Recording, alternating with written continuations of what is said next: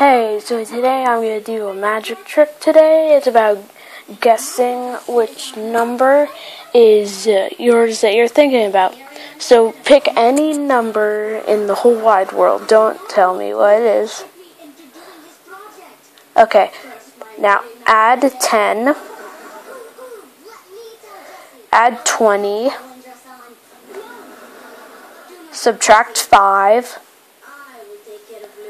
subtract the number that you started with, and your number is 25.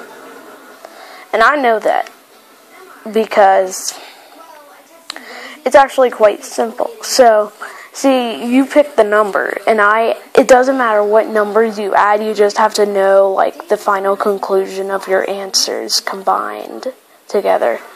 And the trick comes, how I figured that out, when you say subtract the number that you started with, because then you'll know for sure that's the answer of all the numbers that you combined.